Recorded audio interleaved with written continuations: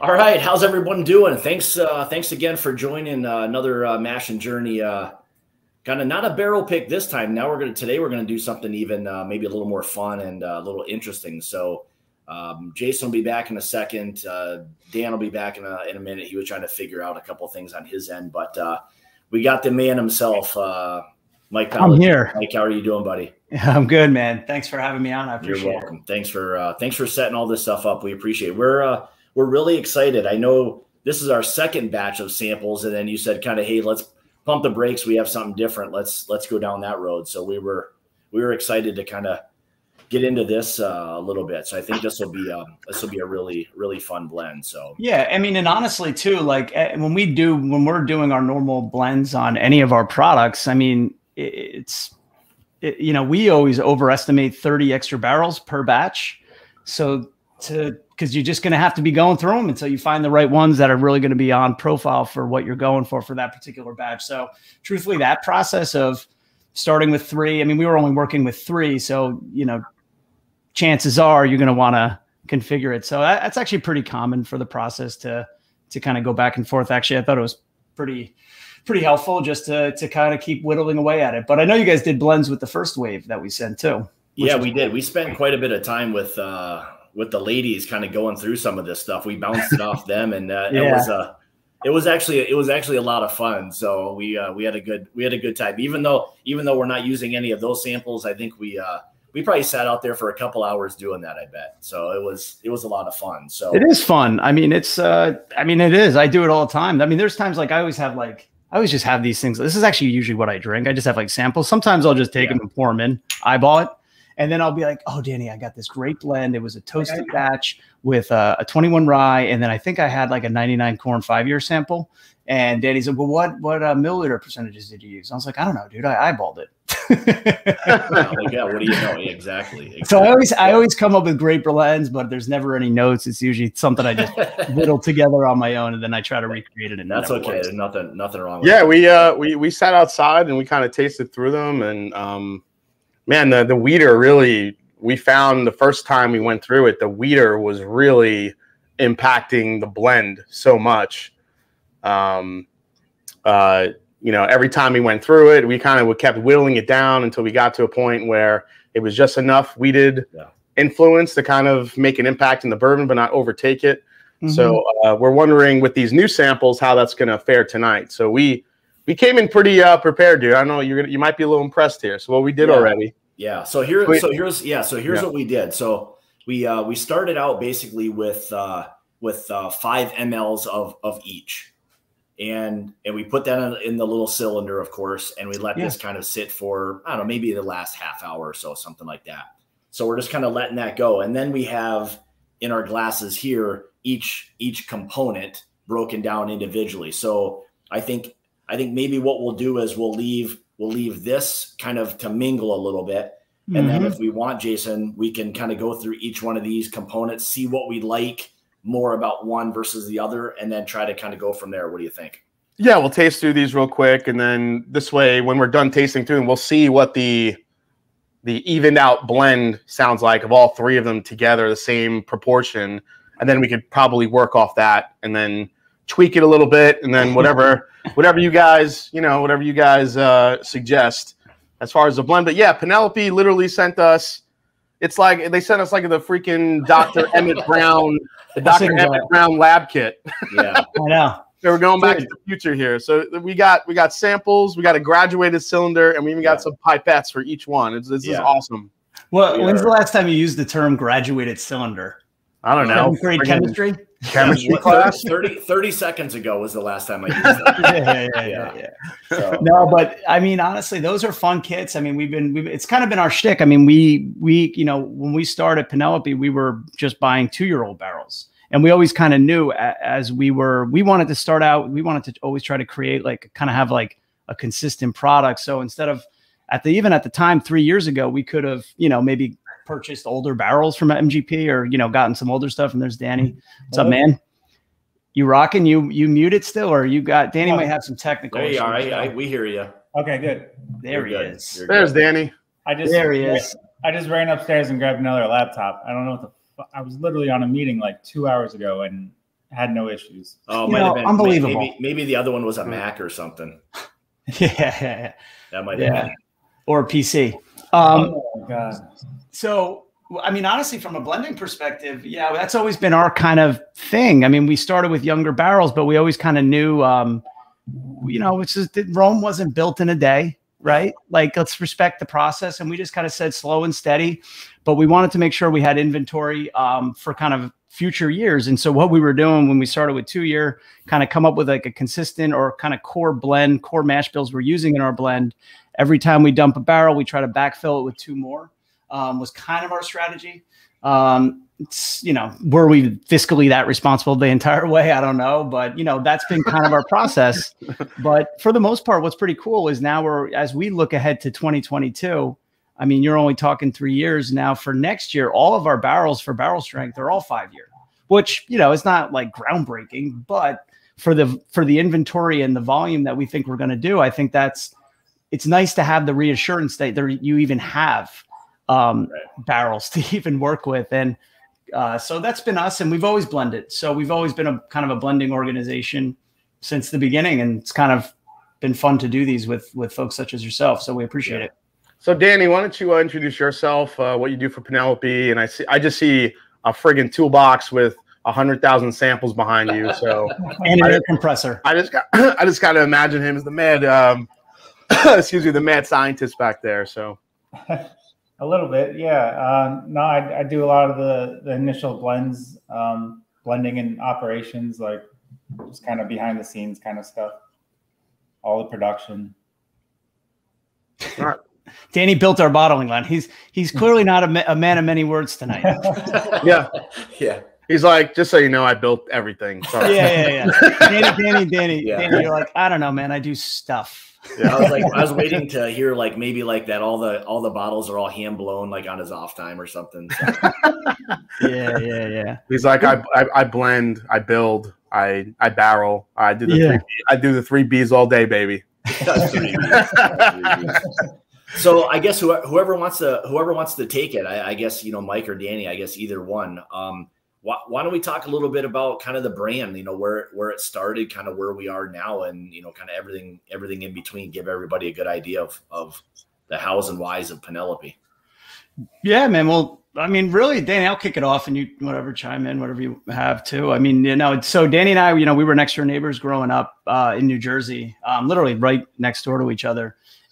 Penelope, the namesake, is my 2.5-year-old daughter. And honestly, Scott, you remember, I think you were one of the first people we spoke to when we started this thing, probably back in early 2019, if I remember correctly. Yep. But yeah, I mean, it's been a wild ride. I mean, we started out, we source our bourbon from MGP, and, neither Danny nor I had really any sort of background in this space, but, I think we kind of were both going through some tumultuous times with our wives trying to have kids. And when we found out, my wife and I found out we were having a girl, it just, we both love bourbon. And, I don't know, sometimes all these mixed emotions when you're having your first child, I guess, after, kind of a crazy time. And we knew we were going to name her Penelope. Long story short, that just had a nice fit to it, a little bit different. We always kind of said, look, we're writing our story now. I'm not going to be able to compete with the guy that's got George Washington on his bottle. Yeah. I can't compete with that. It's impossible. However, but I think we can just, it's like, we're going to make mistakes along the way. Let's be transparent. Let's be an open book. We are who we are type thing, and just try to keep getting better batch over batch. And, what started out as us trying to piecemeal the supply chain together. Heck, dude, we were selling it from our car. We were doing really well, actually. We were selling a lot from our car in New Jersey in the early days. And, just trying to piece this whole thing together. So what started as having like contract bottling at various kind of partners and MGP, to now we kind of have a pretty comprehensive supply chain, thanks to Danny, where we just finished up batch 8 of our barrel strength, a big 4-grain run at Bardstown Bourbon Company. We opened up, we got our own DSP, so we have our own bottling line, which we're really working on projects such as this, so private select, thanks, Kelsey. I appreciate it. And so, yeah, just things like that. So we've kind of come a long way. And I think from where we were, we were like a deer in the headlights when we first started doing this to where we're now. And, I still think we're in those kind of early innings. So we're excited about, the future for sure.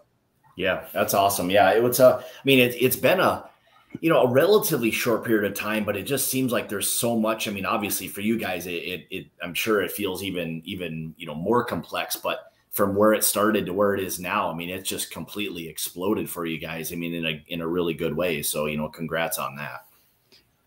Thanks, man. In this short time we've been doing it, we've seen the industry change too, just in this short amount of time. I'm sure you have too. It's been wild. Yeah. The amount of, I've been saying it for this last year and probably most of last year, the amount of limited editions, special releases, new product lines, product line, expansions that are permanent. I mean, it's just there's so much growth going on. Not to mention all the creative stuff that a lot of the independent, bottlers and some of the craft distillers are doing. I do think what you guys are doing when it comes to blending. If you don't have the crazy age stuff that you can get your hands on, it's always great to fool around with blend. You'll always get something unique. I think you guys definitely excel at that. Yeah. Yeah. No, sure. we appreciate it. I mean, look, it took a lot of trial and error. I mean, we've had in those early days, we had some pretty shitty batches. I'm not going to lie. At the time, even we thought they were amazing. We're like, this is amazing. But even our palates have changed. I remember when we first came to market, we thought we were the coolest guys in the world. Got a bourbon, and it's like a 2-year 80 proof. Yeah. it was that was like our big thing. We thought we were so damn cool. And honestly, but I mean, we kind of always had a thought with that product. 80 proof. It was meant for kind of newbies, folks that are kind of just getting into bourbon. And I'll be honest with you, man, that product does really, really, really well because it's not really meant. Even I tell our wholesalers this, I say, look, this is not meant really for the big bourbon drinker. So if you're going to a liquor store to sell it, like the guy that's real into bourbon's probably maybe go talk to the vodka buyer. You know what I mean?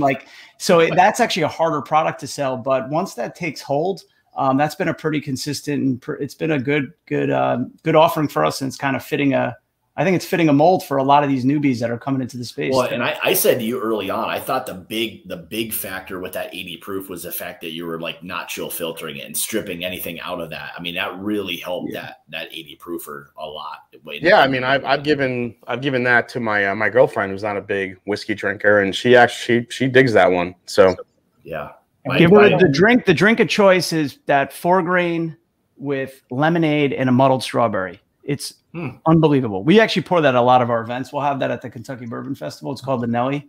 Thing is lights out. I was trying to do one of those frozen drink machines for some on-premise of like bourbon, strawberry lemonade, frozen drinks. My wife and Jason's girlfriend, they're very experienced in the bourbon slushy game. So, oh my God, that was dangerous. That was so dangerous. So, all right. So I guess why don't we get into some blending? So like we said before, we already kind of 3 parts of the blend we have. So I guess let's talk a little bit about what we have so that everybody kind of understands like what we're at. So now you labeled them so we know exactly what everything is. So I'm assuming a 99% corn whiskey of some sort, right?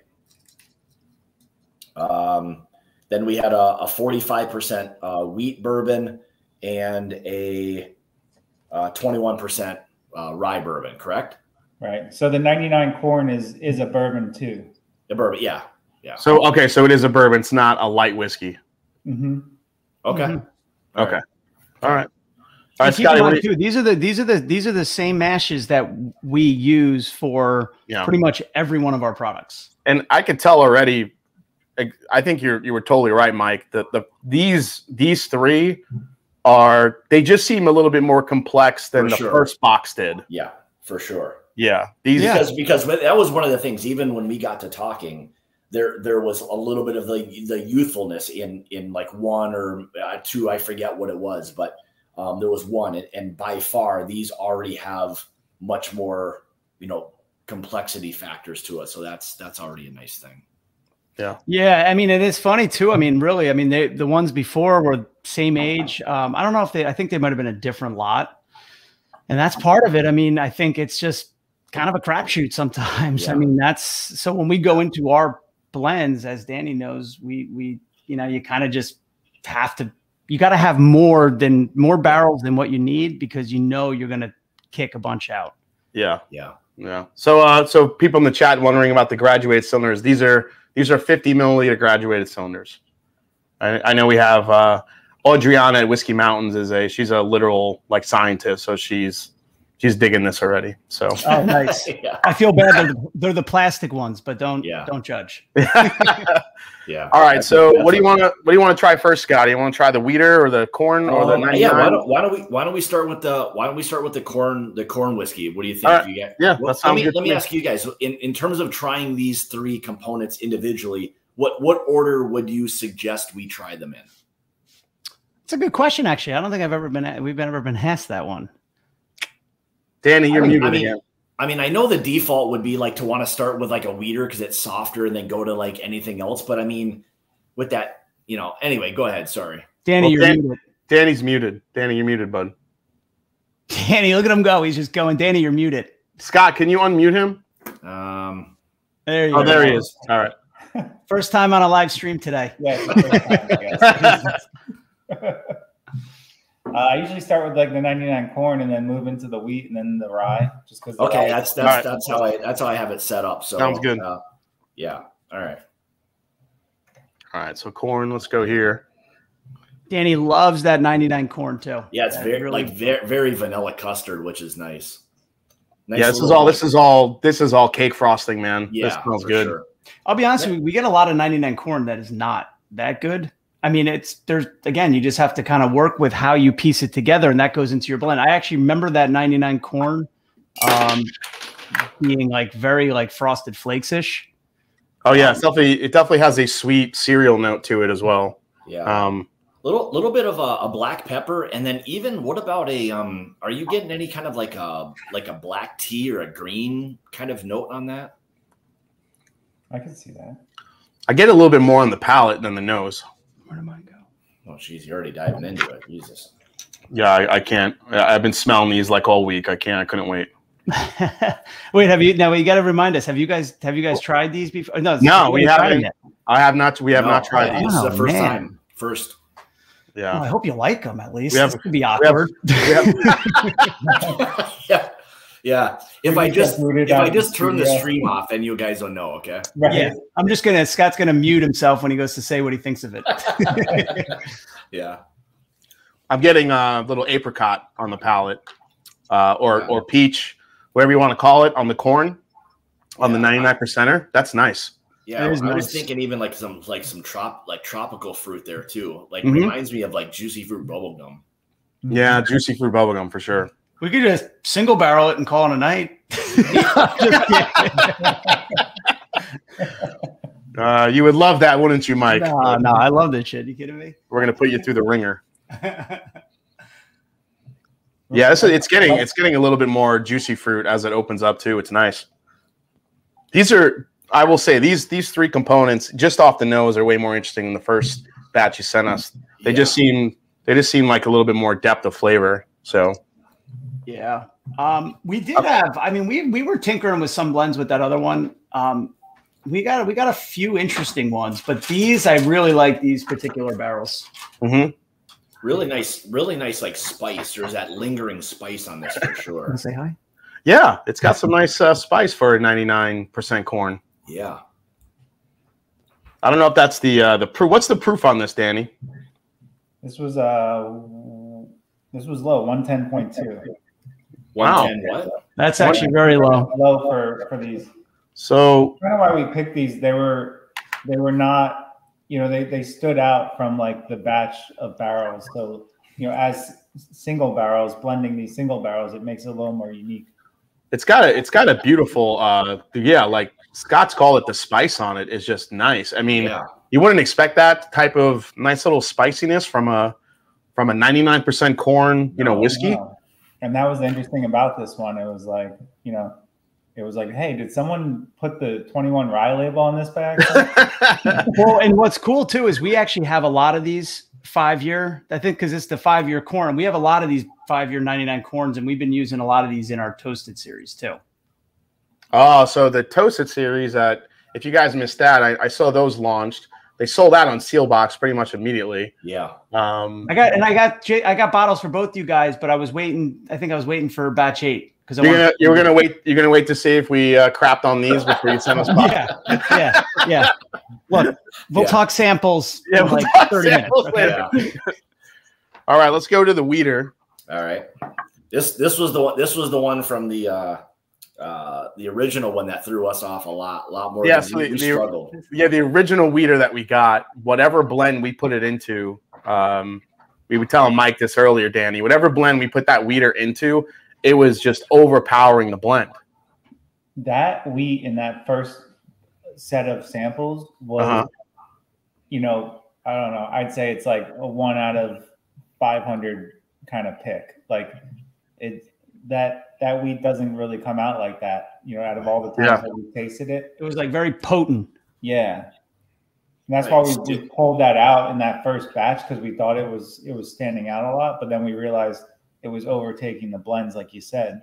Yeah, totally. Yeah, whatever me and Scott put it in, we had to get it down to like 1. We really wanted to get a 4 grain, so we were like, we had it down to like, I think 1 milliliter just to add in there, so we can call it a weeder, because 2 or 3 you could still taste it. It was overpowering the blend. Yeah, you either had to go like heavy on the wheat, or you need to like just put a drop in. See, this weeder is a little bit more developed. There's a lot of like honey characteristic in here. More like that Honey Nut Cheerios.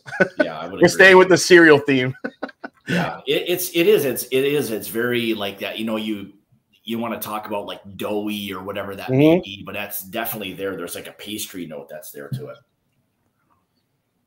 Oh, that's really nice on the palate too. Scott, man, with the first 2, we're gonna have ourselves a blend, man, because these first 2 components are way beyond the original ones we got. Man, it is. It's very like Frosted Flakes. There's just that, and again, really nice spice. Like so far, I love the spice factor of both of these. Yeah, this isn't like, you know, smooth bullshit weeder. This is like a developed wheated bourbon. Yeah. Roughly, do we know the proof on this? Seems like there's some proof on this. 119. 119. There you go. 119. Entry proof is, I mean, the barrel entry proof is 120. So that thing didn't really simmer down too much. I like that. Yeah. Well, that's really nice. And that's a really big deal right there. I mean, in terms of the complexity of the whiskey is, I mean, look at, I mean, it didn't lose anything. I mean, if anything, I mean, it's right there. So I mean, this is like a concentrate almost, you know? And it's got a beautiful lingering spice to it. You could do a single barrel up that weeder. That thing's nice. It's nice. The wheat is the most inconsistent, probably the most inconsistent mash we work with, and we work with that 45 wheat literally on every product we have. All of a sudden, wheat bourbon exploded, so the availability on wheat has been interesting to say the least. But everybody wants poor man's Pappy. That's the problem. Well, you know what? You know the one thing with this is that, like, with it being a wheated bourbon, like, I know it's wheated, and this is going to sound like kind of crazy saying it, but you really pick up that like wheat influence, like the grain influence of the wheat, which is kind of nice. Exactly. You nailed it. Sometimes you get especially with the wheat. Well, definitely with the wheat, you get more of like an earthy taste. Yeah. Instead of the grain.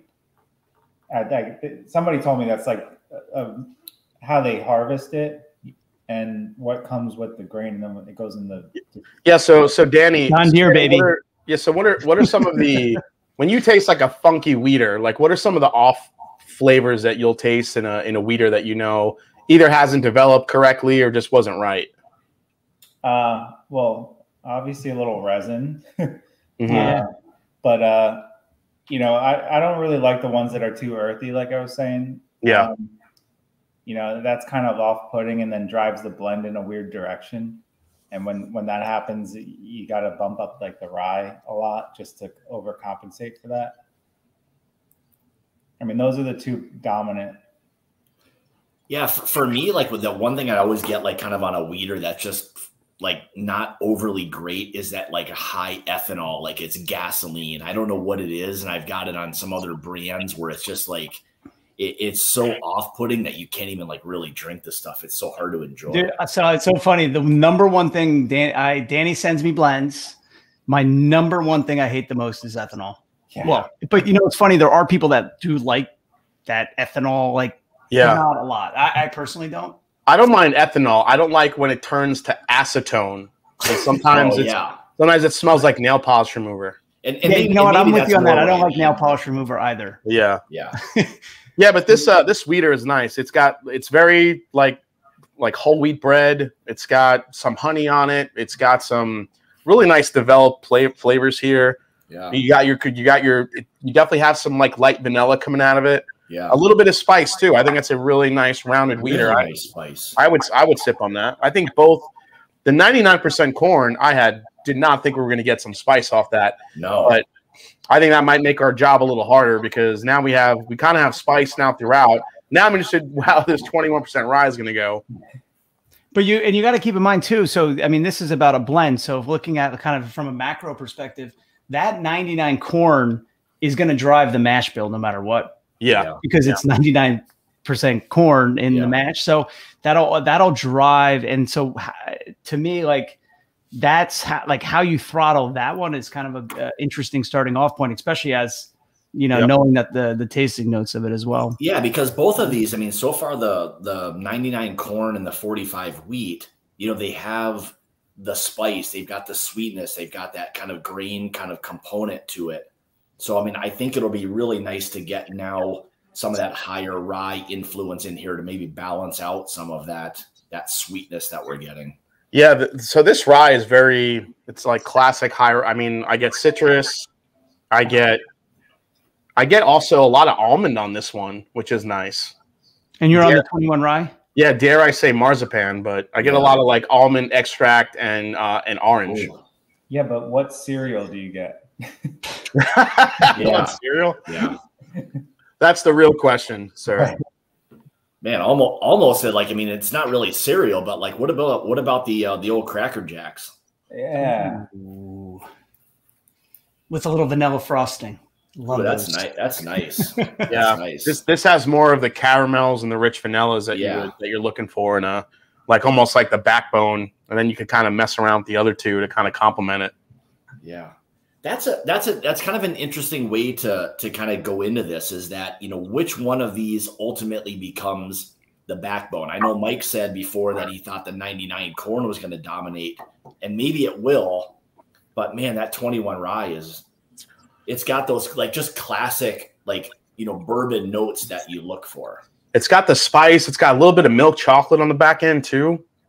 Yeah, see, that's what's cool. But what's so interesting about blending is all of these like notes are literally coming from oak, right? Yeah. So it's so subtle, and the blends will either enhance them or make them worse depending on how they interact. Honestly, you nailed it. So that's why the blending is so interesting, because these are very kind of subtle notes that all of a sudden they're coming from oak, literally just from the staves and from the barrel. But like when you start blending them, they are very, very vulnerable to change in very kind of interesting directions. The 21% bourbon is that's like drinking like spicy velvet, if there is such a thing. Spicy velvet. Spicy velvet.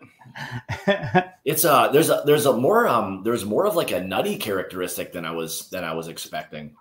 Yeah, and it's also a little bit. This one is actually the first one I've come across of the three that's actually drying a little bit. It's drying out a little bit, sucking the moisture out a little bit, probably because of that. A little bit of the higher rye. Danny, what's the proof we have on this one? This is I would guess higher, but I feel like it might not because of the high rye. 116.7. Okay. Yeah, see, there you go. It's got that pepperiness to it. Yeah. Spicy velvet is Elvis's last meal. Spicy velvet. Thank you very much. Thank you. I have some spicy velvet. Spicy velvet. Yeah, I'm just thinking out loud, but like some of the best blends I think sometimes are where the oak doesn't show through too much, and you kind of are blending the grains together. Mm-hmm. And sometimes the grains are more dominant, like the grains are more dominant in the single barrel or the single mashes, but then you get like what you were speaking about with the wheat, like that ethanol, like that, and sometimes that youthfulness. Mm-hmm. So when we blend them together, you know, some of the best ones are the ones that kill that ethanol, blend out that youthfulness, and you go on this little grain roller coaster. Yeah, I would imagine with these being on the younger side, you're really trying to find the perfect complement of grains to one another rather than trying to figure out, you know, barrel notes and stuff like that. So that's a spicy meatball right there. All three of them. So I think we're going to be happy because Scott and I, we like a nice lingering spicy finish. Yeah. I think all of our barrel picks from that we've done, everyone says that they've all had a really nice long and lingering finish to it. I think we're going to get something pretty similar here too, because all three of these carry some really nice spice. So it's going to be interesting to see how they interact. Yeah. Well, that's the thing. I mean, what I think is so interesting too about blending is like you could throttle the percentages of like, okay, let's take the corn down like 2 percentage points and bring up the wheat a half. You just throttle it by I'm talking a very, very kind of small amount. Yeah. All of a sudden, whoa, there's that nose. There's that nose and the's that finish. And it's really a lot of it's just trial and error. Oh, yeah. All right, Scotty. So we have the equal parts blend. So we did 15 milliliters. We did 5 milliliters of each one to see how equal parts of all these will work. And then we're gonna probably try to go off that and adjust based on what this is. So I'm gonna pour this in a Glen. Let's see what happened to this baby. This is the Doc Brown portion, the professor. Oh yeah, love me some Back to the Future. I was just gonna say exactly. I could every time that movie's on TNT, I watch it. Yeah, or HBO, whatever it's on. Great Scott, Marty. That's pretty nice. That's pretty nice.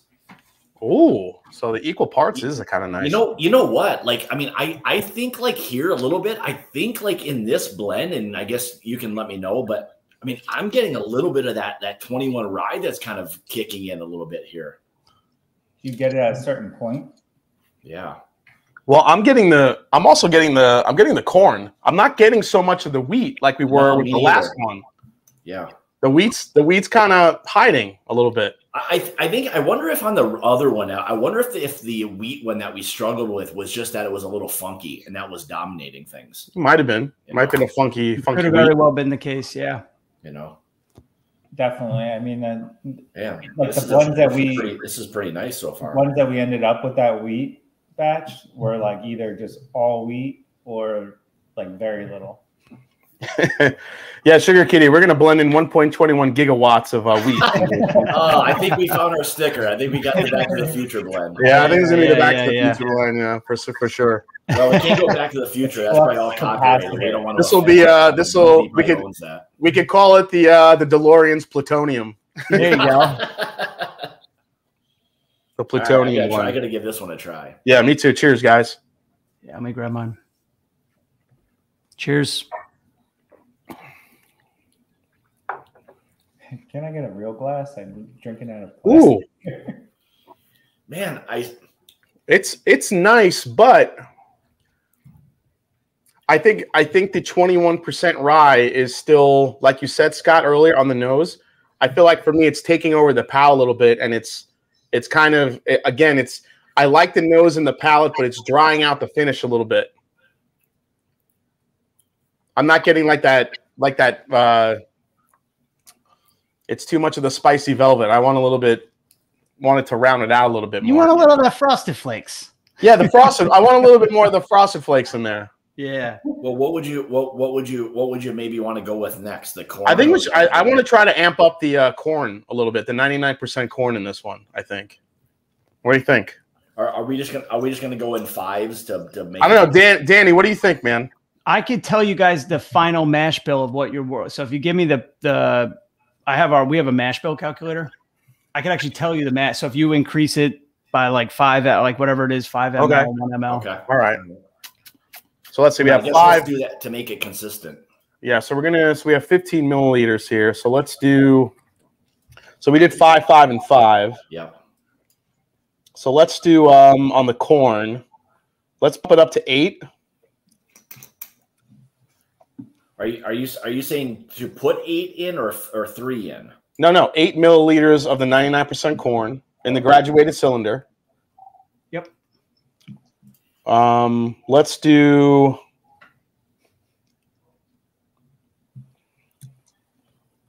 What? Why don't we to do 10? Why don't we just do 8-1-1 right now to see if that, or no, that would be 2. No, let's do 8. Let's see, 1, 2, 3, 4. Let's do 4 of the 8 milliliters of the 99% corn. We'll do 4 of the 21% rye, and then 3 of the wheat. And let's see how that works. So 15 ml, and so with just those those ml percentages, yep, it's going to be 83 corn. So this is going to be a high corn, 6 rye, 9 wheat, 2 malt. Interesting. Oh, okay. Well, and now there might be some rounding, so I got to look. I mean, yeah. I just have it percentaged up, so it's probably 3 malt if I had to guess. I'm already interested in this blend. It sounds cool. Let's see. I don't think I've ever seen one like that, actually. Well, where it's 2 malt, because the 99 corn only has 1% malt. All right, Jason, obviously. What did you say on the wheat? 3 wheat, and then 20, and then 4 milliliters on the 21% bourbon.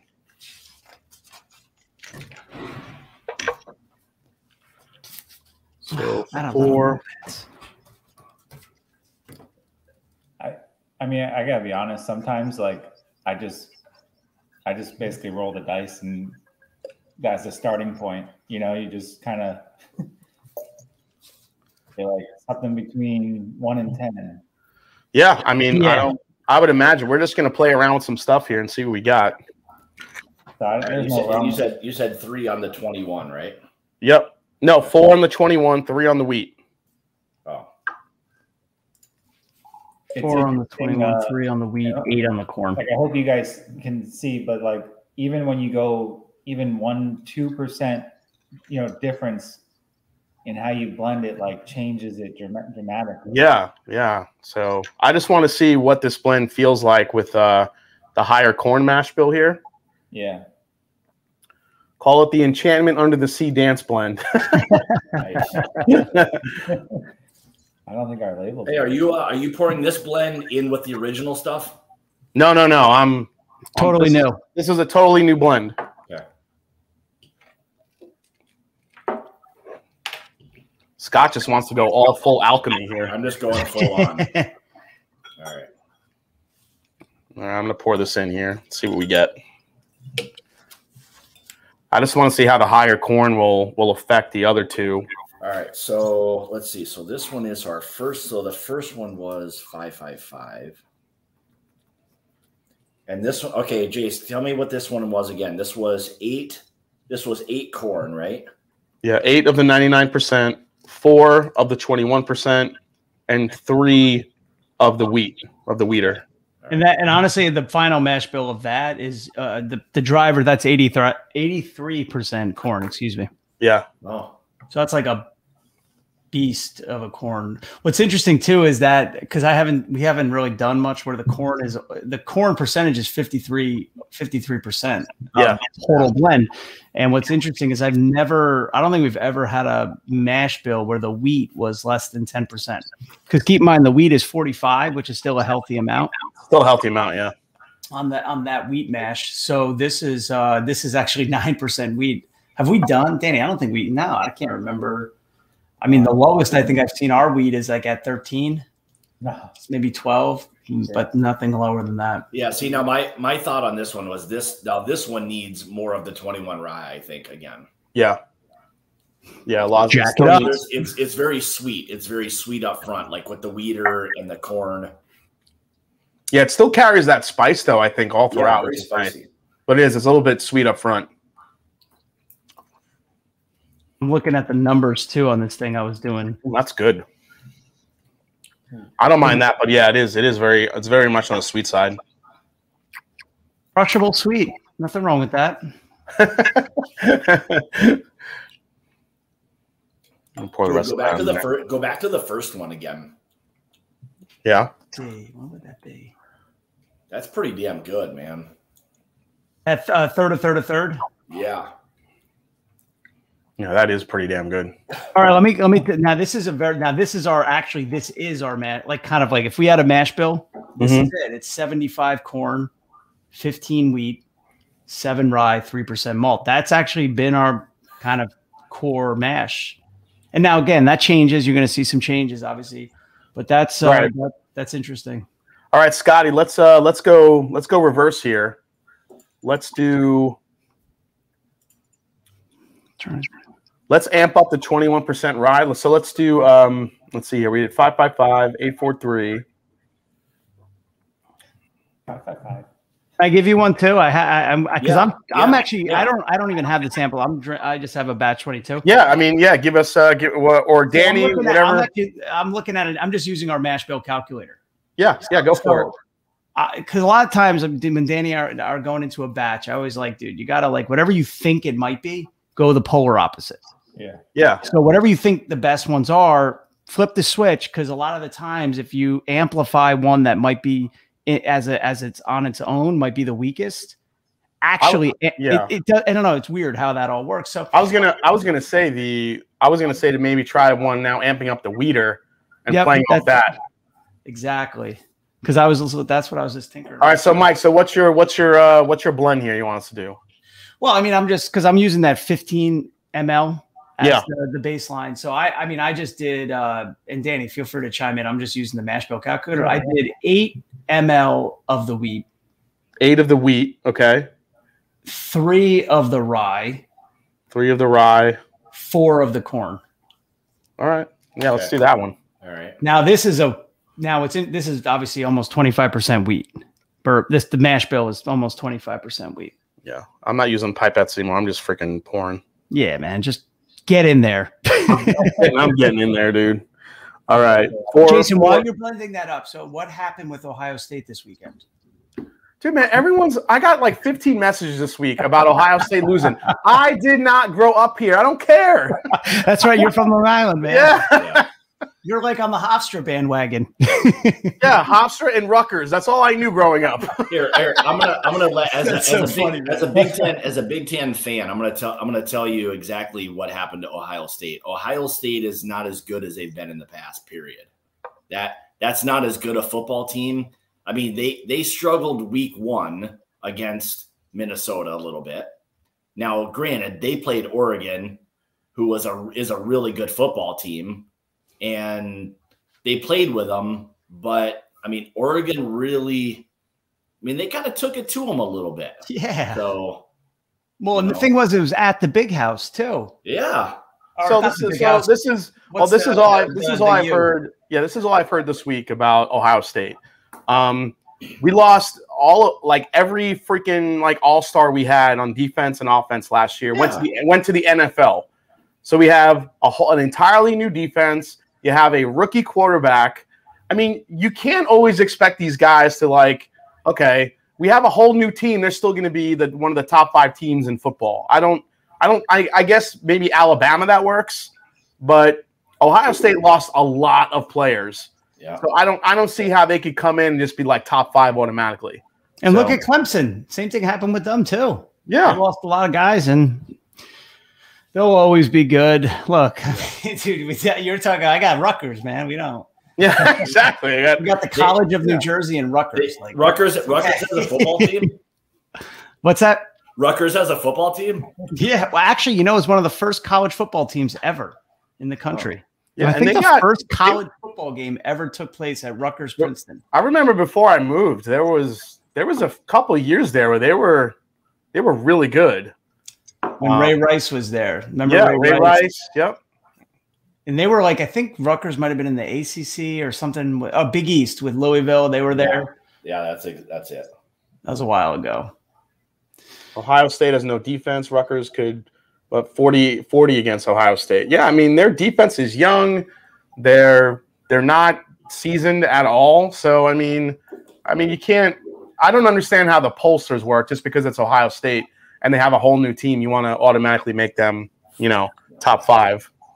I want to go to a game at the Horseshoe, though. That'd be pretty cool. Yeah, I will say my first game I went there, I had never experienced anything like that. There was nothing like it. I mean, it's got to be ridiculous, you know. It's so different than going to an NFL game. Like NFL games are loud and crazy, but I mean, there was so much pomp and circumstance leading up to the game, and then you have all the stuff that they chant like during the game, and there's over 100,000 people. Yeah. So I think I left that place just screaming at everyone because I was like deaf. I was like, "You guys have a cab yet?" Nice. Yeah. That's so awesome. Yeah. I'm digging the nose on this one. Scott, you try this one yet? Or are you still mingling it? Yeah. All right. Get that in the glass, baby. Oh man. Yeah, I'm digging this nose. It's not as sweet. It's a little bit more balanced, I would say. You get some of the juicy fruit notes, I think, for the 99 corn that come through a little bit still, but you still get the wheater and you get the caramel notes. I get the caramel on the nose. Ooh. It was interesting. I mean, I have no idea, so I'm interested to actually hear what you guys think too. It's good. It's good, but man, I'll tell you what. There's something I don't know what it is about that first third. I don't know what it is about it. Oh man, what cereal is this, Jason? This is. Let's see. This is a cereal. This could be like like some kind of like Fruity Pebbles or something. It's like if you took like a quarter cup of like Honey Nut Cheerios and a quarter cup of Fruity Pebbles, and then you ate that together in a bowl. Oh my god! Right, Danny? Come on. I just processed that. I was like, "Well, that's ridiculous." It took a second. I was like, yeah, I could taste that. Yeah. Yeah. Yeah. Well, and I think what's cool too, like, look, if you go down the path of wheat, you kind of know too, like directionally, like you kind of have a baseline for your first one, the second one, high wheat. You could try a high rye. You could try a couple of those different. You kind of know directionally where that's going as a high wheat. You know what I mean? Like you can kind of say, okay, I think I want to take that high wheat, and how do I throttle it from there? All right.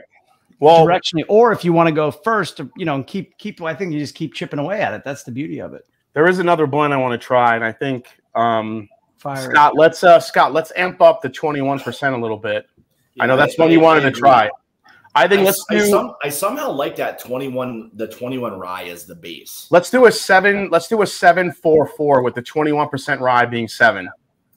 Okay, cool. Right, let's try that 744. Yep. This is interesting. So this is actually kind of like the first one, right? It's the only difference is you throttled the wheat by 3 points. Yes. And we're amping up the 21% a little bit. So now your corn base, so your corn is still at 75. Yep.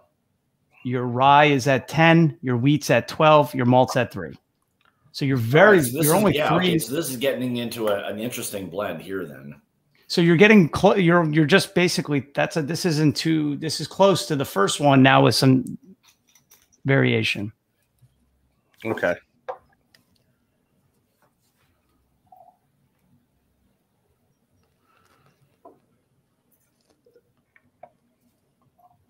This is so much friggin' fun. I'm telling you guys, just go out and get some graduated cylinders and just start blending at home. 100%. You could do it with anything. Thank you. So it's Sugar Kitty. So it's Fruity Nuts. Yeah, Fruity Nuts. We can find some brands with like some, simple like 2-grain mashes and just start blending them together. Well, I mean, we really wanted to go. We really wanted to do a proper 4-grain because that's something we haven't offered yet in our through our the Mash and Journey Whiskey Club. So we find we get a 4-grain in our portfolio. This would be great. So we kind of went in like we definitely wanted to use the wheat, the rye, the corn, everything. Yeah. I mean, what's interesting? I mean, we kind of didn't know that going into it, but I mean, what's kind of been cool about the blend that we've always kind of stuck with and have been using is you're going to get that kind of grain roller coaster. Like you're going to kind of pick up those different notes from each of at least obviously each of the 4 grains for sure. Oh, dude, that's my favorite. Which one was that?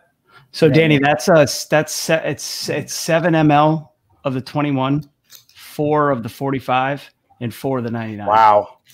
It's bringing out some fruitier notes in this. If you guys try this blend, 7 milliliters of the 21% rye, and then 4 and 4 of the other two. That's nice.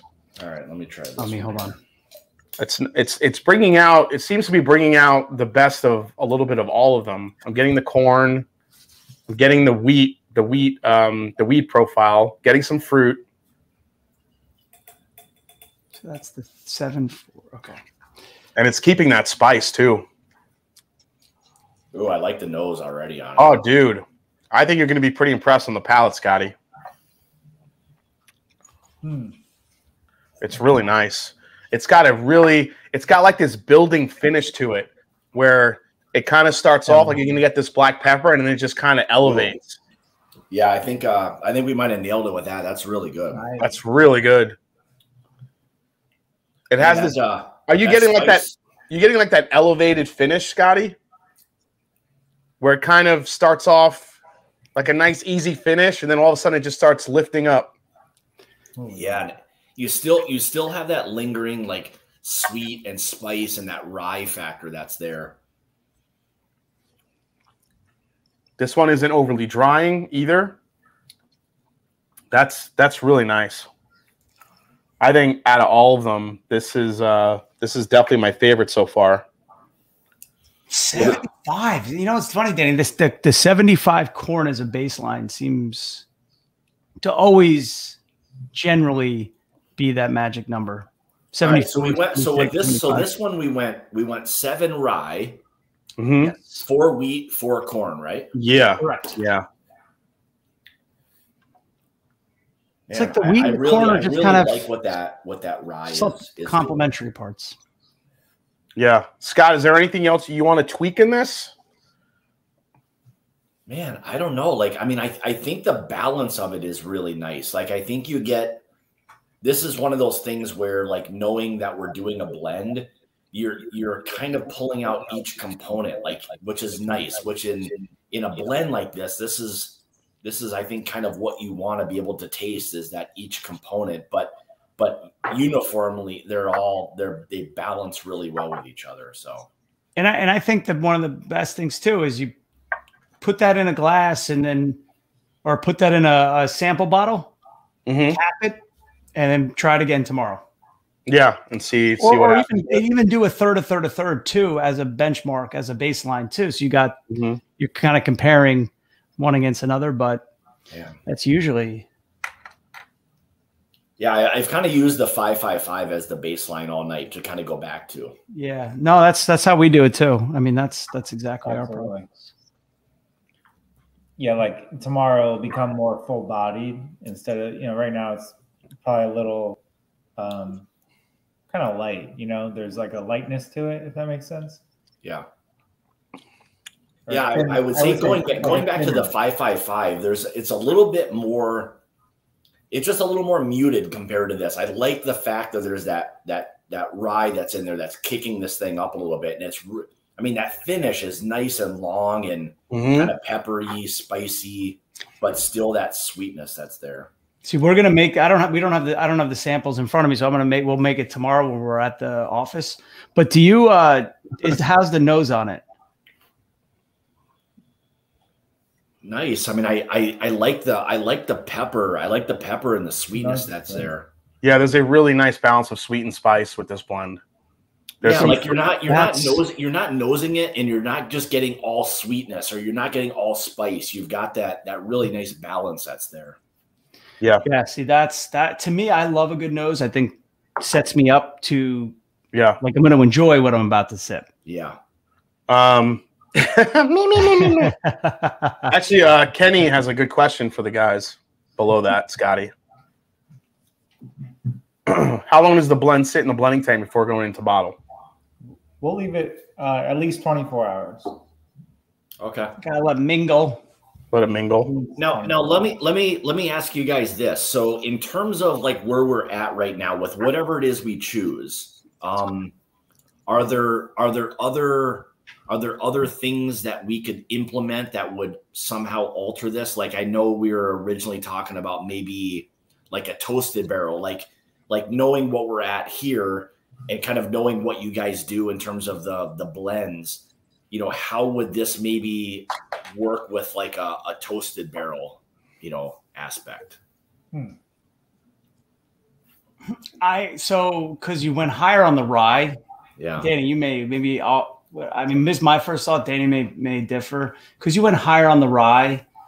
Like, I think this would do well in a low char, high toast barrel. So like a 1 or 2 char, high, heavy toast, and let it sit for 3 months. I think that would do really nice. I think I like the sweeter, like the higher corn, higher wheat, if you're using a char 5 and the lower toast. So the char 5 mediums, to me, they do better with the sweeter, kind of like the wheaters of the corns. But if you're looking for that kind of traditional toasted profile, char 1, char 2, heavy toast, but it's got to sit. It's going to suck. If you only let it go for 30 days or less than that, I mean, it's got to be in the barrel, that toasted barrel, for at least 3 months. And that's when it all comes together. And what's beautiful is you get that rye spiciness from your actual. You're getting that 4 grain, but you're getting that rye because your rye has 10% rye in your final mash of your blend. But then you're getting that char and that toast all complementing it. Yeah, and it really rounds it out nice. But it just takes a little time. I mean, that's what I was kind of like, not groundbreaking, but you know, like, Jace, what are you on? Like, did you go a higher rye? Did you go more rye? I did a 933 just to compare. Okay, that's what I was going to ask. Like, if we were considering going to a toasted, do we? Like, that's a good one. Like, I was thinking in my head. So what's the 933 like? It basically bumped up the rye to so it's 75 corn, 13 rye, 9 wheat, 3 malt. So you're really just throttling those 2 mashes, the wheat and the rye, on both of them. I don't know. So your other blend you've got right now, Jace, you went 9 rye, 3 wheat, 3 corn. Yeah, I think I still like the 744 better. Okay.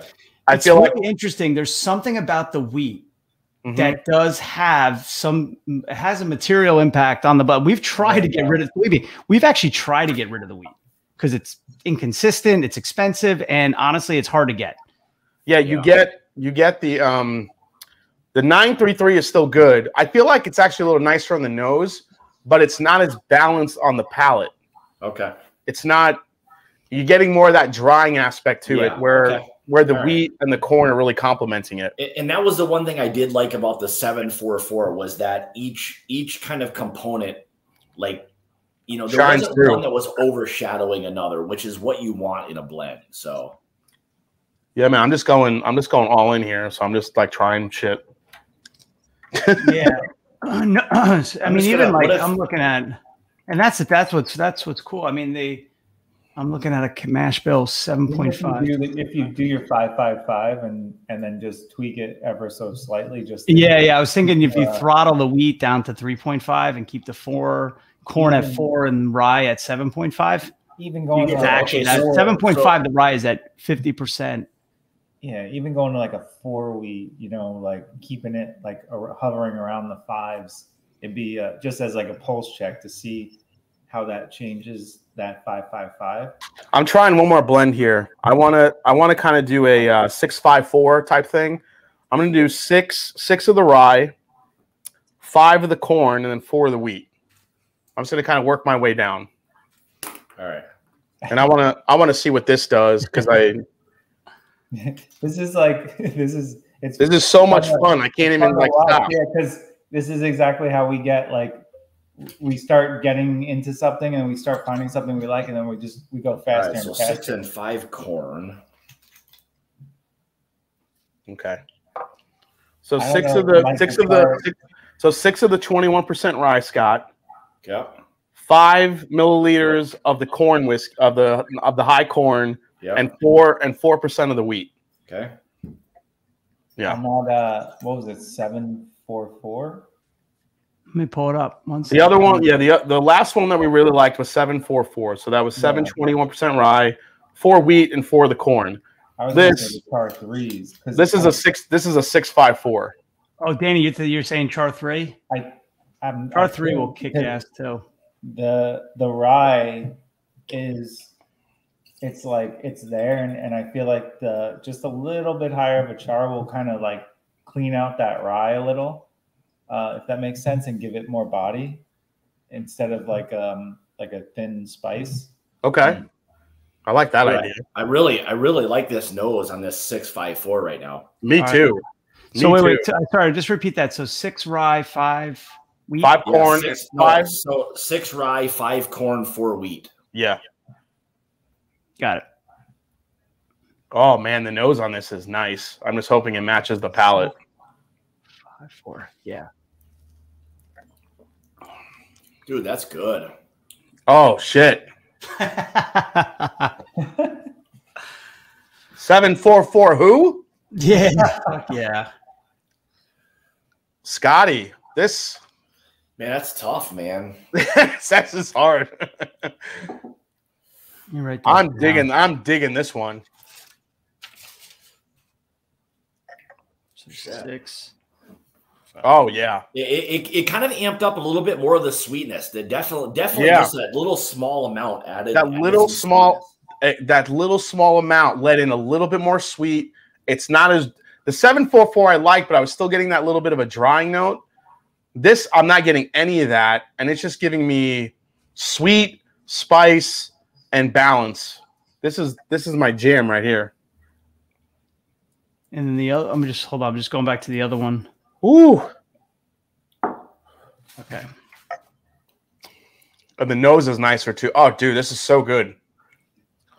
And it still carries that elevating spice characteristic. I mean, anybody who likes spice is, you can't go wrong with it. I mean, it's spicy up front. It's sweet. It's spicy. It's very like waves. Yeah, this is kind of like a nice little. It takes you through a little bit of a roller coaster. It's sweet. It's spice. Then it gets sweet again, and then it lifts at the end. It lifts up and gives you more spice right at the very end. As long as that spice doesn't turn into like just hot fire. No, yeah, it's not like hot. It's not like hot cinnamon, like like a cinnamon red hot or anything. It's just a nice like lingering spice that's there. Yeah, it's like just a beautiful finish. It's not hot by any means. No. It's interesting. So 654. I mean, if you think about it, you started off at the baseline 555. Yep. You kind of throttled it one way. Yeah. You throttled it another way. That's yeah. What would this mash? What would this 654 be? What would this? Yeah. What would this mash look like in the calculator, Mikey? I was just looking at that too. So that's actually high corn. It's 77 corn, 12 wheat, 8 rye, 3 malted barley. All right. And I think that keeping the corn higher is what drove up the wheat because the 99 corn. Yeah. If that makes sense, because you got a 45, the percentages of wheat. Yeah. I feel like the 21% rye is like it's like the rock of the entire blend. Yeah. And then when you mess with the corn and the wheat, it starts, if you lower the wheat or you higher the wheat, those seem to be changing it the most, is the corn and the wheat aspect of it. No fireball. No fireball. No fireball. Yeah, it's definitely not fireball. This has a really beautiful, long, lingering finish with a lot of sweetness up front intermingled. And here's the catch. We are going to bottle this in sleeves, 50 ml plastic bottles in front of the store. Hell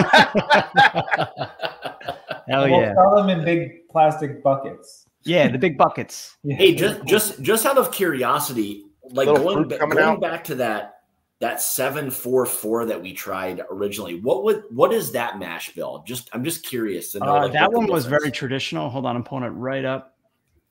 So that one's 75 corn. Okay. 12 wheat. Okay. 10 rye, 3 malt. All right, so 77, 12, 8, 3 versus 75, 12, 10, 3. Precisely. Okay.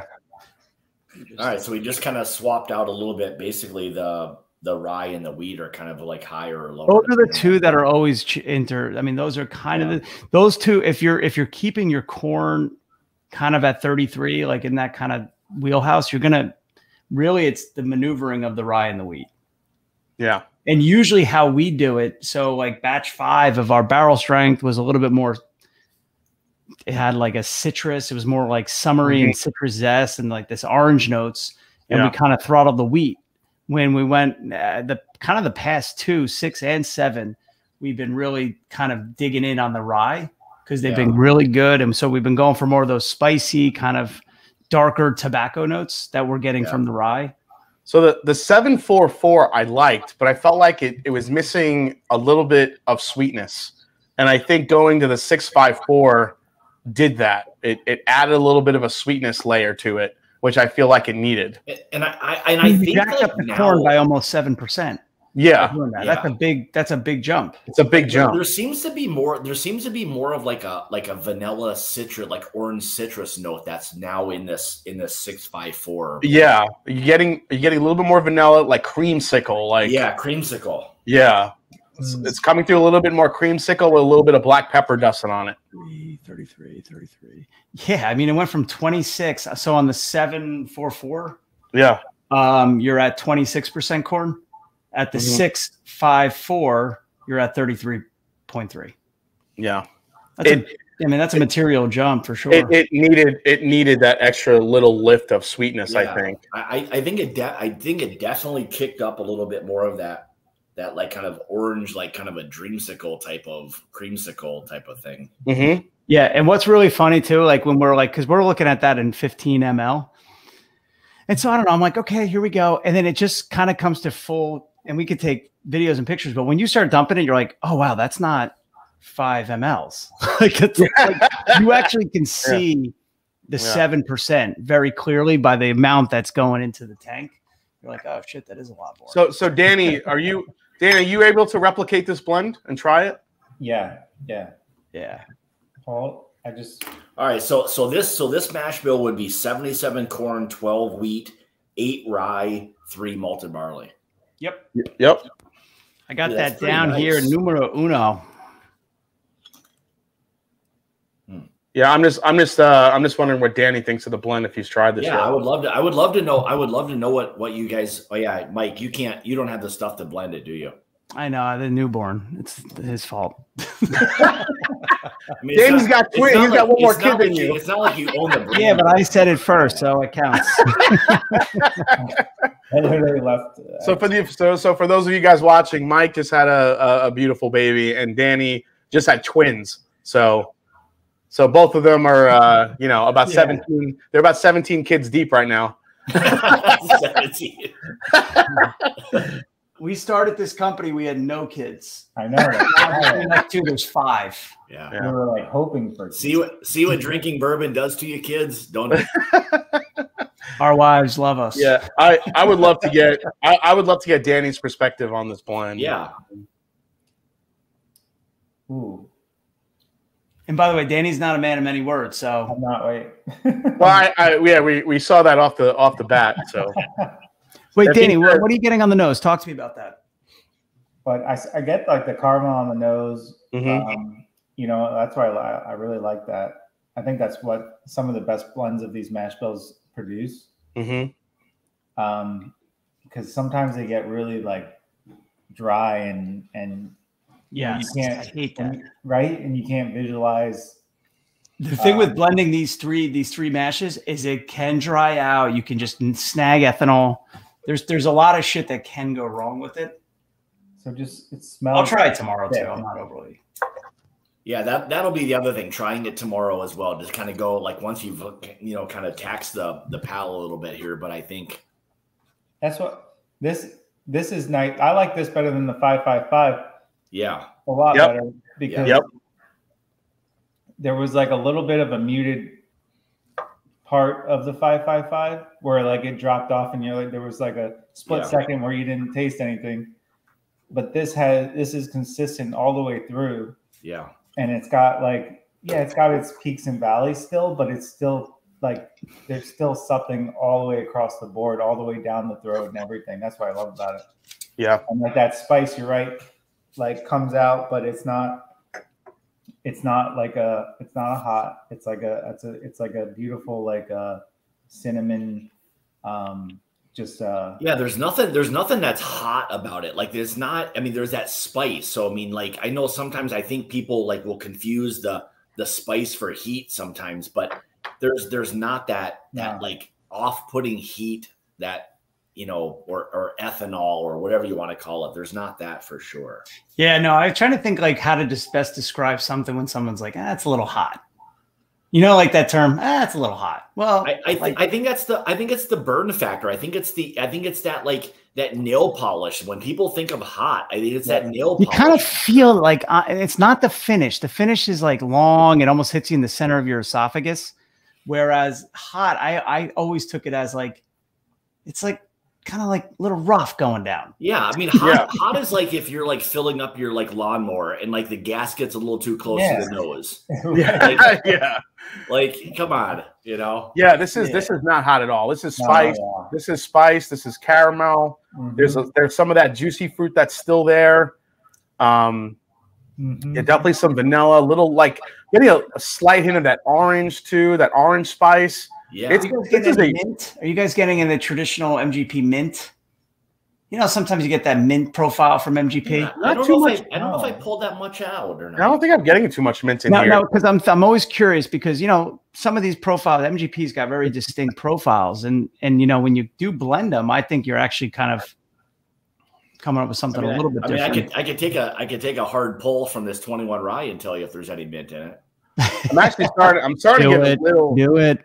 What's selling me on this blend too? I'm getting a little like overlaying like butterscotchy note on this, which is really nice.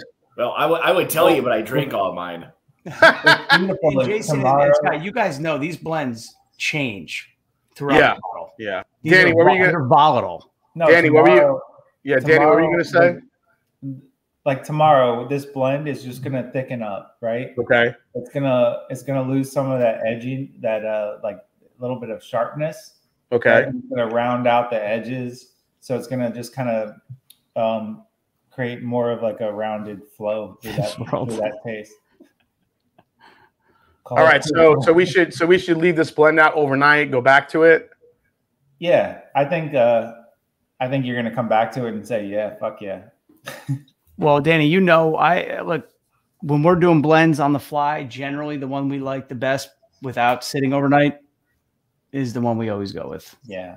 I mean, it's kind of directionally there. It's always a good just a good what do they call it? Like a Scott, what do you like for you guys? So rather than like let it like mingle overnight, like if you get to that blend and like you know it now after going through different blends, like for you, is that what you stayed locked into? Like, is that like what you're committed to, or will you go back tomorrow and like kind of take a look and see how it maybe developed, or you know?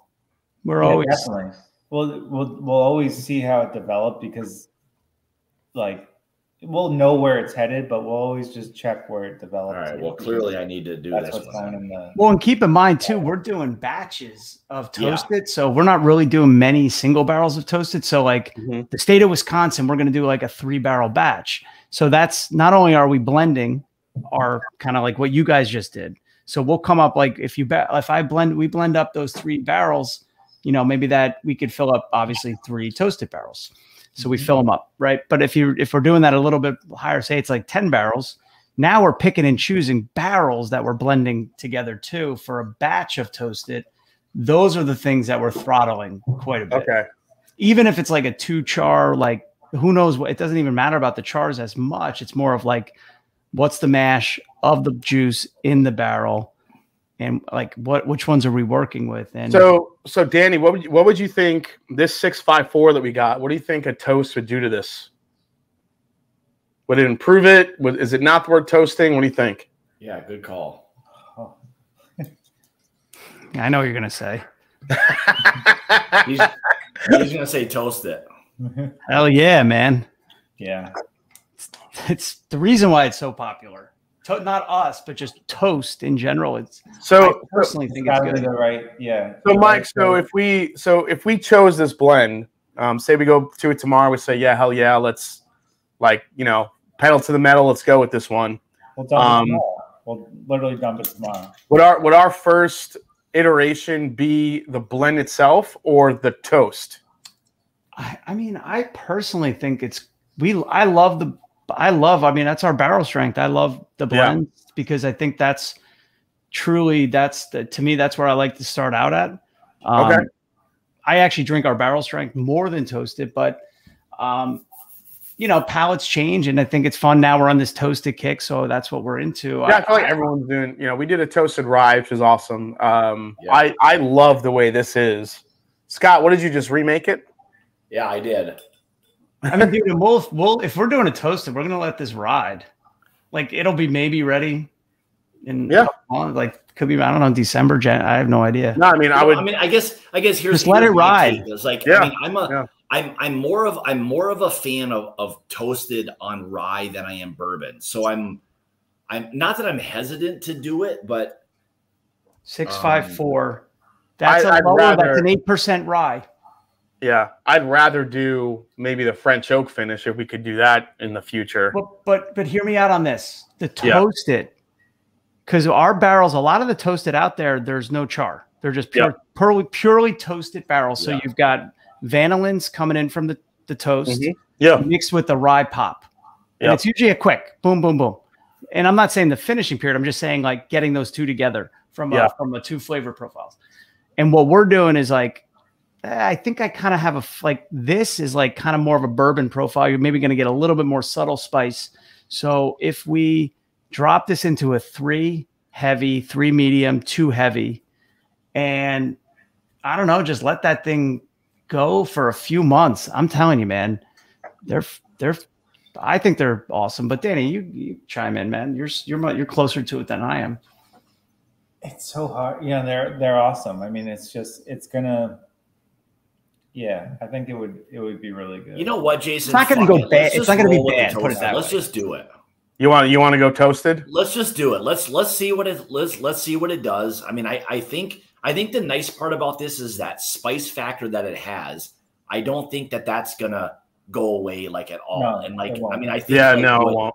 Yeah. What Dan and Mike are saying, like, I think it may ultimately enhance this. Like, we're not going to dominate this thing with like the vanillins and things like that. So no, not with the char. You have to understand, because these are charred too. So there's and honestly, the finishing period, like the extraction period on our toasted barrels is usually 6 weeks.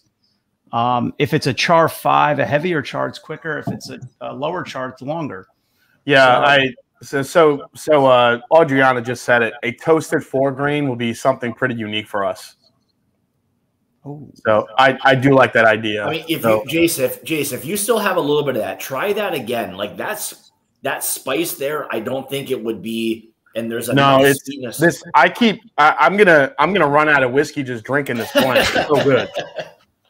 I'm gonna try the blend tomorrow, though. I mean, like I said, I think it has everything. I think it has everything Scott and I both look for in a whiskey. It's got sweet, it's got spice, it's got a very lasting finish without the burn. It kind of gives you everything. It's interesting. Danny mentioned that it's consistent. It kind of gives you like a nice little wave of flavors throughout the whole experience. Dude, I mean, look, at the end of the day, we have 3 barrels. I mean, that's a pretty good amount of juice. We could do both. And if you don't want to take the blend, and if you just want to toast, this blend is ridiculous. I mean, Mike, we could talk offline about this if we wanted to do some just plain and then do a toasted run. I mean, it's really, I mean, we're open for whatever you guys are willing to do for us. So as long as we can call it the Back to the Future batch. Well, that's definitely. If there's like multiple, if we do like a regular version and a journey Back to the Future. Yeah, it'll be a Back to the Future. We'll have like Biff, we'll have we'll have Doc Brown. We'll do something crazy with Back to the Future. For sure. We are loading up. We're looking at a lot of exotic barrels. What's that, Danny? Sorry. That's a good point. It's, we're blending 3 barrels. Like, we'll probably get, with this blend, we'll probably come out around 2 full barrels maybe. Okay. So, you could 1 and 1. Yeah, that's a good I guess question for you guys. What's the yield like roughly that we're looking at for this? Well, that's if if we did one of just the blend, and if we did one of the blend that's toasted, what do you? I mean, just ballpark. What do you think? Well, you could fill one toasted barrel. Whatever's left over, you do all the blend. Okay. We usually fill the toasted barrels up because we're filling them. So it's usually 46 packs, usually, more or less. Yeah, it is pretty creamy too. I will say. Cameron's asking about the mouth feel, the mouth experience, as they say. Yeah, it's pretty good. Are you looking at the numbers, Danny? Yeah. I don't have that calculator in front of me. Yeah, I don't. Yeah, Adam Dorman. Every toasted rye I've had has been a hitter. Toasted bourbon, on the other hand, has its ups and downs. Yeah, I think so too. I agree. I think I think we would lean on Danny and Mike to do right by the toast profile, based on the mash bill in this blend, being 77 corn, 12 wheat, 8 rye, 3 malt. And we've been pumping out some toasted right now. It's only been bourbon, and the feedback's been pretty positive. And I think it's really, it's interesting. I think it's a lot of it has to do with because the bourbons, it's just different, obviously, than that rye pop you're going to get on a 95.5, or you're going to get on like just that kind of core kind of rye whiskey. Yeah, I absolutely love this blend. It's awesome. Yeah. I kind of want to let it. Shit, might just use it for batch 9, dude. Barrel strength. Ship it. I haven't even tried it. This might not appeal to your drinkers who like something very easy to sip, because this has some not only spice, but it has some heft to it as well, I think, which is what we love. Yeah, no doubt. But it's I would agree. I mean, a lot of the palates too these days. Yeah, it's getting more intense. People are drinking higher ABV. Like it's. Yeah, I know we're doing this. Palate, I call it. I know we're doing this one through Curiata too. So, and I know they carry the Penelope line. So, if you guys are interested, I just threw a link in the chat. So great folks too over there. Really good people. Yeah, what Adriana said in the chat there. Bourbon said, "Wait, I could go taste it, the Master and Drum, if Mike is ever at the shop when I'm in Jersey." Yeah, Adriana said, "I like what Mike said about it having some char. It won't be as heavy on vanillin, because my worry is sweetening it too much." Yeah, that's my worry too. If you added a little bit of char to this, kept the spice, added a little bit more of the vanillin, I think it could really do wonders for this. That's a big factor right there, is that this isn't just going to go in a completely toasted barrel. Yo, yeah, no, we don't have any just toasted barrels. Yeah. All of our barrels have a char, and we kind of have an idea of like what they're all working with. I mean, honestly, it could be a char 5 medium, and maybe it's a shorter turn, but yeah. But I want to try the blend. I mean, I'll sit with Danny. We can all talk as a group offline. I just would want to. I would want to try it just because I got my thoughts that a 2-3 would be the best, and let it sit for 69. So Mike, with your calculator, or Danny, can you tell us with that ratio what the proof would be roundabout of this one, or no? Yeah, I could look that up. 92 cases. 92 cases. It's probably like 121.1. If it comes out to 1.21 gigawatts, I'm leaving. That's it. Oh, that'd be sick, though, right? How awesome would that be? This would be. What's funny is I know for a fact if we put on the ribbon like 1.21 gigawatts proof, that would get frowned upon by the TTB. It might. That would be what they call false advertising. That's very true. Yeah. So we could split this in half. Well, who the hell's the TTB anyway, right? Yeah. Wait, so Danny, you said you could split it in half? Yeah, it's about 92 cases. Okay. Packs total. Awesome. So we can do one of just the blend, split it, and then do a toasted version. Oh, interesting. All right, that'd be great. I mean, that would be kind of fun. I think it would give people the option to taste it like our blend and then it toasted. Yeah, for sure. And I mean, on the toasted, it'll take some time, but it's not like a year. Yeah. Well, yeah, I mean, we wouldn't, if we could do the blend first and then down the line, like, hey, you guys remember the blend? Well, now it's been toasted. So I think. And we'll literally put it in the toasted barrel tomorrow. Yeah. So then it's just going to go and just let it ride.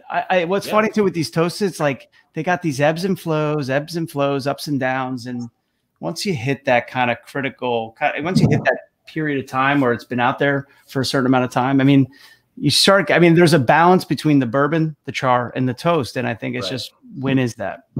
And we usually pull samples of these twice a week.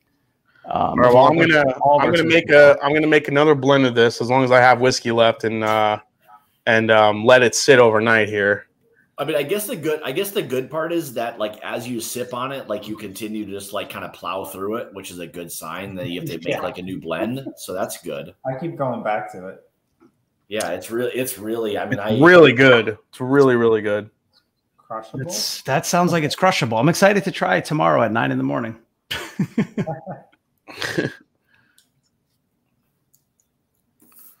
Well, I mean, couldn't you? Well, no, I was gonna say you could take the 3 and kind of get a roundabout proof on it, but.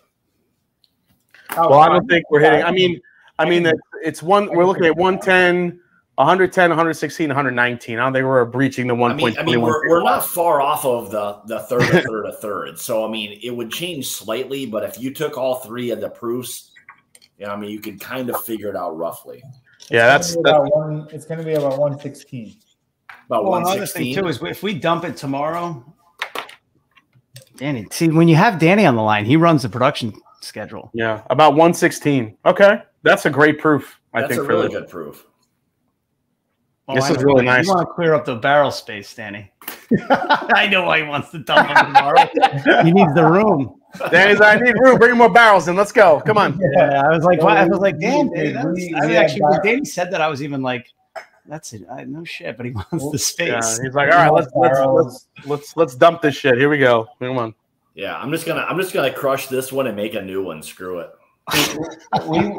we walked into the warehouse one day. We had to literally walk across barrels for like 50 feet to get into the office. We couldn't. There was no pathways. We're just now we got shipping containers. We put shipping containers in our driveway. How awesome is that? Yeah, that is pretty awesome. I cannot. Yeah, Mike, tomorrow, or I cannot wait for you to try this blend. I think you really dig it, man.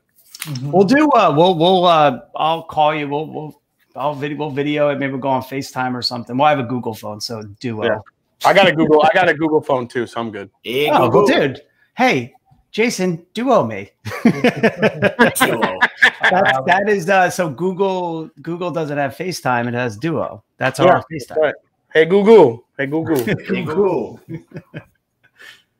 So I think Scott, what do you think? I think we got our blend, man. Yeah. Dude, I think this is I really like that blend. That's for sure. That 6.5 or the 654. That's a good one. 654. So 6 milliliters of the 21% rye, 5 milliliters of the 99% corn, and then 4 milliliters of the 45% wheat. We are in it to win it.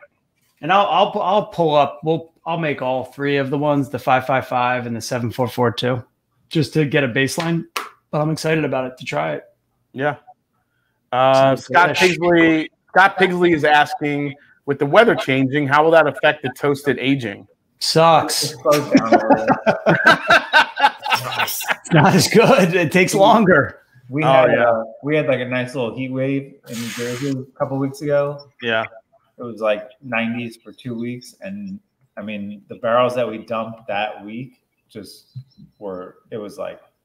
it finished in 2 weeks that would have taken 2 months. Oh, wow. I mean, it was so hot. It was almost 95 in our facility. And yeah, when it's cooler, like right now, and we have AC, but like right now in our facility, it's like probably outside, it's like 70 degrees. So you guys are finishing, nice. You guys are finishing and aging in Jersey? Just toasted. Yeah, just this product. Okay. So nice. We bring barrels in, process them, blend them, come up with a couple blends, and then we have all of our toasted barrels here. And you kind of need to. I mean, you got to pull sand. I mean, just these things are pretty volatile in terms of just where they're going and where they're heading. And you need to be able to pull samples pretty frequently. Yeah. So having them 700 miles away just wouldn't work. Yeah, I'm excited. I'm going to have this sit overnight, and I think we really got something, man. Literally putting I think you guys come on in. Maybe we'll all go to the Yankees. They're going to be in the playoffs. Hopefully, they're playing like shit right now. But there we go. Come in. We'll all right, that's it. That's it. He fucking said Yankees. I'm out of here. You're a Met fan, right? Yeah. So I grew up in Sayreville. So I'm a huge Met fan. I was a Yankees fan. So like I remember a lot of the 80s like really shitty like Yankees teams. Now I grew up. I was a huge Don Mattingly fan. Like that was my guy. Oh God. Oh. That's so funny. I didn't know you grew up in Sayreville, man. That's like right around the corner from us. Yeah. That's it, Scott. Scott, I might have to go another direction with the Master Journey with you. I mean, honestly, with the Mets, like Francisco Lindor, that's like the first good game he's had all season, right? Yeah, he fucking killed you guys. It was he killed us. It was awesome. Oh, I don't know. Maybe we better make them. Well, I think we nailed a pretty good blend here. I think it'll be interesting to see. Like I already think this is good and really good, and I think it'll be very interesting to see how this changes in the toasted barrel. Awesome. Yeah, and also the just as it sits. 27. Well, Scott. First of all, see, the Yankees always bring that shit up. They won most of those when there was like 7 teams. Like, relax. Jesus Christ. Everyone, it drives me nuts. They always bring that shit up. Always 27 world championships. You won 14 of them when there was like 5 teams in the fucking MLB. Relax. Hey, we're gonna take care of this guy right here. We'll just give him the old muteroo here. Look at this guy. Look at him. He's gonna have a fit. Look at this guy's gonna have. It's so funny because I got a lot of friends that are Mets fans. A lot of my family are Met fans, and every Met fan is just angry. We haven't had as easy as a life as Yankee fans. No, it's not. It can't be all cocaine and hookers like the Mets are used to. So that's right. And by the way, 30 for 30 on ESPN tonight and tomorrow. They're doing a special on the '86 Mets. The year the Bad Boys won. I mean, was there ever another year of the Mets? It's always the 1986 Mets. It's always that. Well, we were close in 2015, but that didn't go well. What are we gonna have to listen to tonight? Is it gonna be the '86 Mets, and then it'll be Lionel Richie dancing on the ceiling? I hope so. That'd be great. I would love to listen to that right now. Yeah. I think we got a good one tonight. Yeah, so. Guys, awesome, tomorrow, man. Like what's gonna happen to this when it's actually dumped and it's like part of a bigger dump? It'll actually be a lot. Really happy with it. You get a lot more body. Nice. We might have to come in for this and try this right from the barrel to see how this blend is going. Come on in, man. I literally just put it in the production tracker, so I think we're gonna dump it. Oh, it's Danny's. I've never seen Danny bump things around because that's Jace now. All right, that's correct. Danny really wants the space. We brought in more tanks so we can juggle more projects. Oh yeah, all those tanks came in from Barstow. Plus, I think Danny likes the blend, so I think he's excited. I am excited. Yeah, it's cool. I like these 3 barrels for Daryl and Doc. And that, that's right. Honestly, blending 3 barrels is the hardest thing over blending, 200 barrels. So, well, we got a lot of names that we can go with. We can go with, the Mets and cocaine, and we can go with the what was the 86, whatever you guys are. Well, now I'm thinking for the regular blend, like Mets are amazing, and then the amazing Mets theme, and then for the toasted one, we'll just do an all-out Yankees suck label. It'd be great. We're gonna take care of this guy again. He's starting to get crazy. I think the bourbon's kicking in on this guy right now. Look at him. Here he goes again. All right, he's back. He's back. Cheers. That is awesome. I'm excited to try it tomorrow. It'll be fun. We'll have to come up. We'll come up with a good one. Well, I won't. He will. So well, Mike and Danny, want to thank you for hanging out with us tonight. Absolutely. And man. Yeah, this was we've been talking for a while. I'm glad we finally got together and do this together. Thanks for talking us through it a little bit, giving us some of the background of Penelope, and again, congrats on the twins and Congrats on the baby, Mike, and we really appreciate it. Yeah, and thank you. Yeah, I mean that's a thing. I mean for us, like we appreciate all of this. I mean to be able to do something different and offer something to our patrons, it's what we want to do. So thanks for letting us be a part of this. Oh man, thank you guys for all the support too. I mean it means a lot. I mean you guys have been so supportive of ours for a long time, and even when we had that 2-year 80 proof, I appreciate it. But I'll be honest, no, it's been a lot of fun. I was impressed. I mean, you guys were like whipping up blends like really quick. So that was awesome. I'm excited to try it tomorrow. Sorry, I didn't have it here with me tonight, but yeah, we're definitely looking forward to hearing your thoughts about the blend. So yeah, Danny, thanks for your help. Thanks for putting in production so fast. And yeah, we're looking forward to it, guys. So as far as in terms of bottling and all of this, we can look into early part of 22 for something like this, right? It's up to Danny, whenever you guys really want it. It's not like there's no rush. I mean, well, the toasted is going to take a little longer, right? But as far as the blend, it's really like we can whip that up pretty quick. Well, Danny, we'll lean on you once you mingle. Once you mingle them together and you taste them, and if you feel like whenever they're ready to go, just let us know and we'll start making plans. Nice, for sure. All right. We're actually it's going to be at your house. We're going to put it on a pallet. Probably should be on the pallet by 6 a.m. tomorrow. We'll be in Ohio and Wisconsin by like 7 p.m. tomorrow. You'll probably have a much easier time. You'll have a much easier time getting into Wisconsin than Ohio. I'm just saying. We're the Amazon of bourbon. All of a sudden, you guys wake up in the morning. There's a pallet of bourbon on your driveway. A tank of bourbon. We're good. Like in Wisconsin, we're used to getting booze all the time. So just bring it. We're used to it here. This is actually the Penelope Prime service. That's good. Penelope Prime. There's something there, Mikey. Don't lose that. You blend it and you get it on your doorstep the next day. I wouldn't mind being a courier for that. I mean, it could be a couple missing bottles here or there. You get a bottle of Penelope Bourbon and an Amazon Alexa, and you're set. There you go. We send pallets, to our distributors, and they'll send pictures, and people will just like rip open cases and pull bottles out. Yeah. Jesus. Yeah. All right, there you go, guys. I'll send on that note. We nailed it. I think we nailed it. Send on that fun note.